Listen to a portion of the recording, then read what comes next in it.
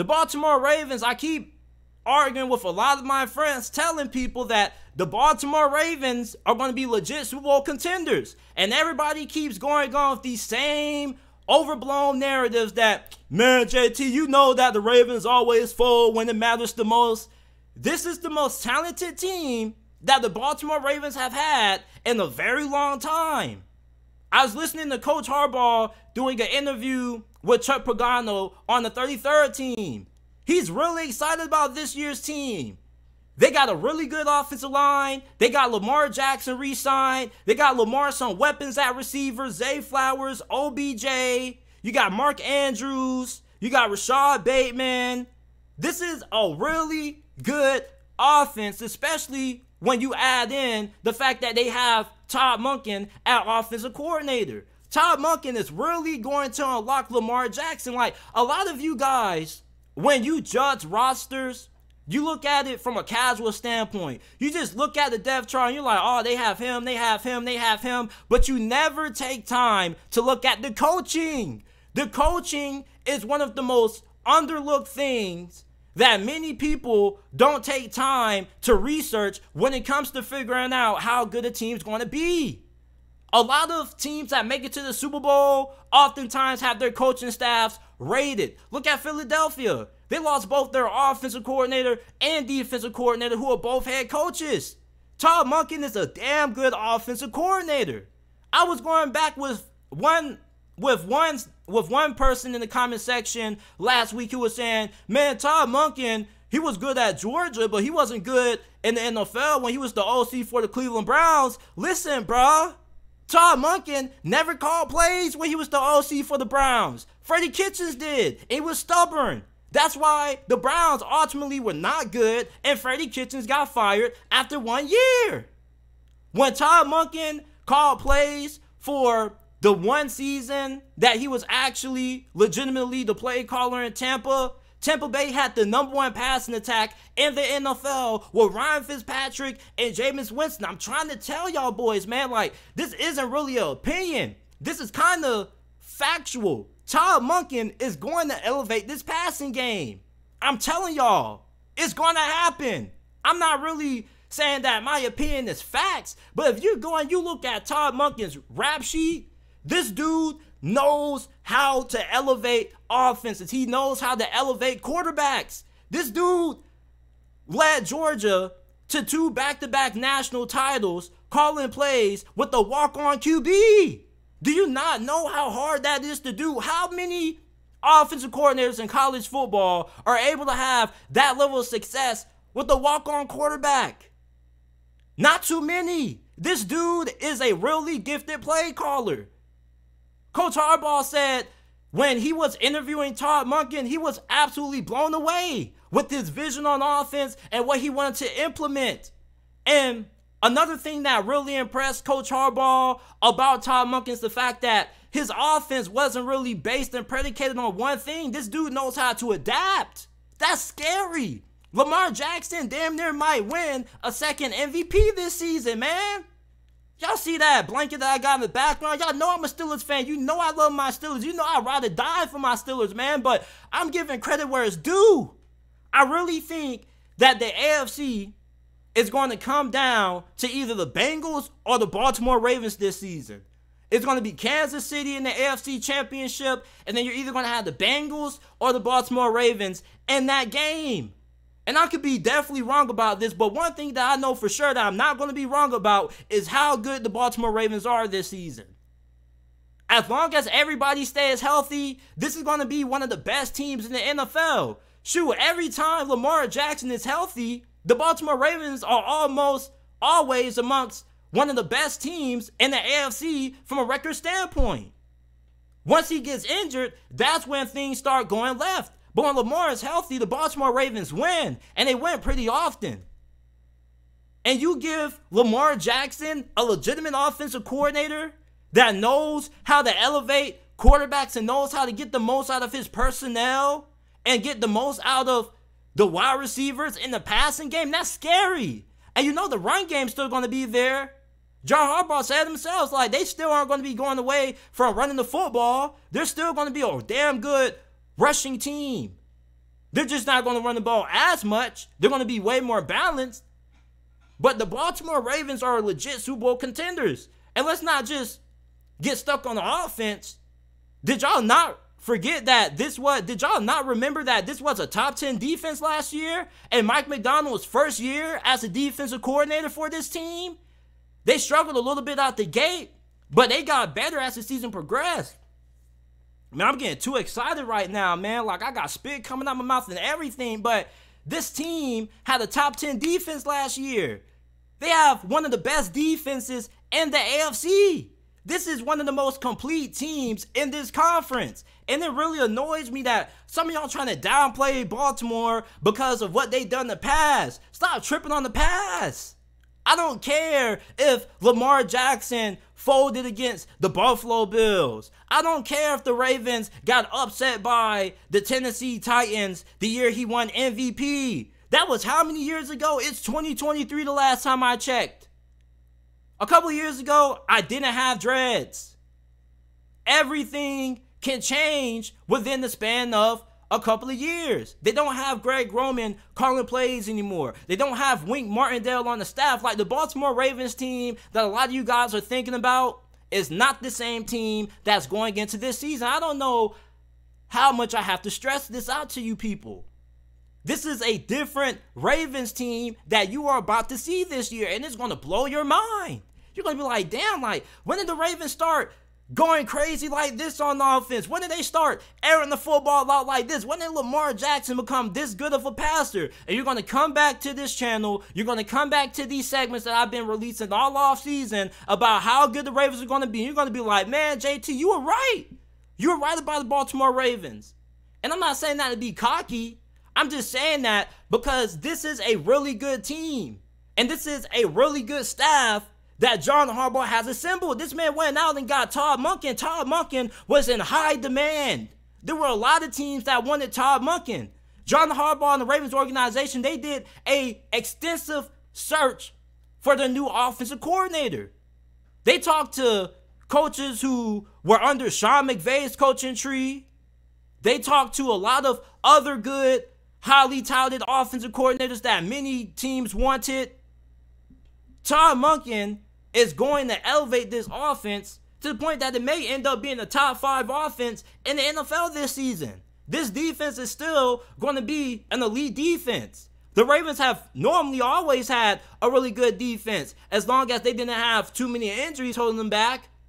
You got Odafe Oweh, who should end up having a breakout season. You got David Ojabo, who pretty much is going into his rookie season, even though last year he technically was a rookie, but he didn't get to play because of the injury that he was coming from or that he was trying to rehab from. So now you got more help at the pass rush position. You got a really good linebacker unit, and Roquan Smith, Patrick Queen is now starting to come around. You got Rocky Sin, Marlon Humphrey at cornerback, Marcus Williams and Kyle Hamilton are one of the best safety tandems in the NFL. This Ravens team is legit Super Bowl contender this year, man. I'm trying to tell y'all boys, stop sleeping on this Ravens squad. Why do y'all keep being so stubborn with me on this, man? Why do y'all keep talking about history? Stop talking about history, man, and talk about what's in front of you right now. What's in front of you right now? There's no way that you can't look at this team and not tell me that this isn't a Super Bowl caliber roster. Please tell me this isn't a Super Bowl caliber team. I want you to. I want you to. And I promise to God, I will argue your point down. We can get on the phone right now. We can have the live call-in show going, and I can end up debating y'all and telling y'all why this is a Super Bowl caliber roster. This is one of the most complete teams in the NFL. As long as everybody stays healthy, the Baltimore Ravens should be in the Super Bowl conversation. I don't know why y'all keep doubting Lamar Jackson. This brother wins. Every time he's on the field, he wins. He may not do it consistently in the playoffs, but he only has played in a handful of playoff games. I'm trying to tell y'all, man. Y'all better stop sleeping on the Ravens. These boys coming for real. Big trust. You better trust that Todd Monken, T-Money. That's going to be my new nickname for Todd Monken. From now on, his new name is T-Money. Because that's what the Ravens offense is going to look like this year every time they take the field. Money. This is a damn good team. And it really kind of irritates me that a lot of people keep trying to push back against this. They keep trying to say, oh, JT, well, you got to worry about the injuries. Like, bro, you cannot predict injuries. OBJ didn't play at all last season. He had all last year to get healthy and rehab. I'm getting tired of y'all trying to use injuries as an excuse to downplay teams. You cannot predict injuries. You got to quit.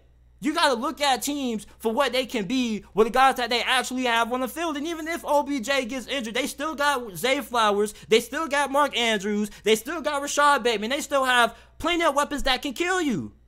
Hell, I almost forgot about Isaiah Likely. Come on, man. J.K. Dobbins, the Gus Bus, Gus Edwards. You know, I had a homie of mine that tried to tell me that Gus Edwards wasn't an impact player. I said, bro, are you crazy? Gus Edwards averages over 5 yards per carry. That's how I know some of y'all don't be watching the Ravens for real, man. Since when was a running back that averaged over 5 yards per carry not an impact player? Man, y'all gotta chill, man. Y'all got me sweating in this mug. Y'all really don't think the Baltimore Ravens are legit Super Bowl contenders, man? And y'all know I love me some Joe Burrow. Y'all know I'm effed up about Joe Burrow. For real. One thing about Joe Burrow, every time you get to the playoffs and the game is on the line, he comes through. Same thing with that defense and that coaching staff. But that's the thing. Cincinnati has a really good coaching staff. Their 2 coordinators were interviewed for head coaching jobs. You look at Baltimore staff, they're just as good as Cincinnati. That's the thing, like, it's not just all about talent. It's also about the coaching staff. And the coaching staff that John Harbaugh has assembled is really good. I'm a little bit jealous. I'm a Steelers fan. You know who the hell we got as our OC? We got Matt Canada. I still think we're going to be a playoff team, but I don't think we're going to be a Super Bowl caliber team. Maybe next year, depending on how much we improve and if we end up moving on from Matt Canada at offensive coordinator, depending on how he performs this year. But the Baltimore Ravens, man, like, they got a chance to not only win the AFC North, but they also have a chance to beat Kansas City for the AFC. Lamar finally has a team that's capable of being able to match up talent for talent, mano a mano, with Patrick Mahomes. You can probably argue and say that Lamar Jackson's supporting cast is better than Patrick Mahomes' supporting cast. Name me one player on Kansas City's offense, at least that wide receiver, that's better than anybody that the Ravens have right now, outside of Travis Kelce. And let's not act like Mark Andrews isn't a top 3 tight end. He's an elite tight end in his own right. He ain't on Travis Kelce's level, but he's up there. Like, there's not one wide receiver other than Travis Kelce, and you really can't count him because he's a tight end, but there's not one weapon that Kansas City has in the passing game outside of Kelce that's better than anybody that the Ravens have starting right now. Be honest. Come on, man. Like, why y'all sleeping on this team? Why are y'all counting out Lamar Jackson? This brother wins. This brother's prime time. This dude shows up in big games. Playoff success can always change. Y'all make it seem like a quarterback has to go to the Super Bowl every single year. Not everybody is Patrick Mahomes. It's the first time for everything. This is probably the best chance that the Ravens have had at winning a Super Bowl ever since they beat the San Francisco 49ers. What was that, a decade ago? Come on, man. Like, why y'all keep pushing back on the Ravens? I don't understand it. I don't understand why I get so much pushback when it comes to how good the Baltimore Ravens are. This team is not overrated. They're rated properly where they should be, legitimate Super Bowl contenders. And I will argue with you all day about this. I don't know how long this segment's been going on, man. It at least got to be close to 20 minutes. But I think by now, y'all should get the point.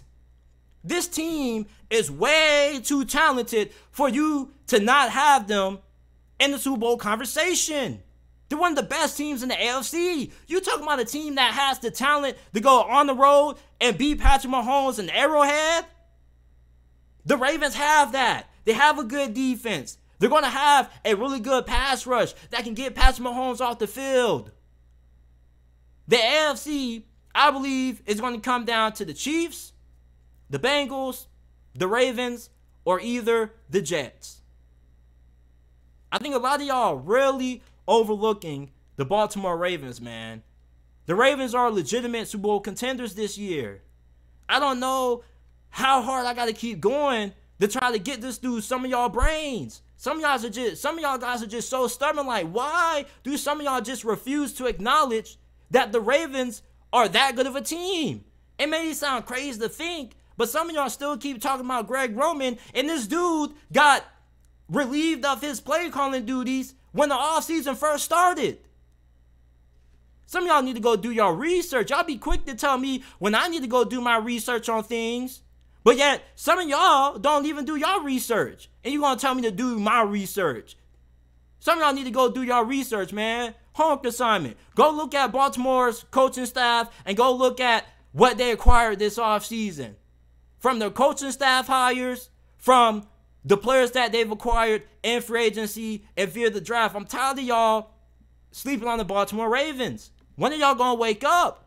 Man, JT, we got to wait for the game to be played. Like, no, you don't. Some of y'all can just look at a team and look at their coaching staff and be able to tell. You don't need to wait for the games to be played to know that Lamar Jackson is going to have this team in the playoff conversation. This dude's a winner. He wins the majority of the games that he starts in. He doesn't lose all too often. The only time the Baltimore Ravens season starts to go downhill is when he gets injured. And if Lamar Jackson stays healthy, this team is most definitely going to be in the Super Bowl conversation.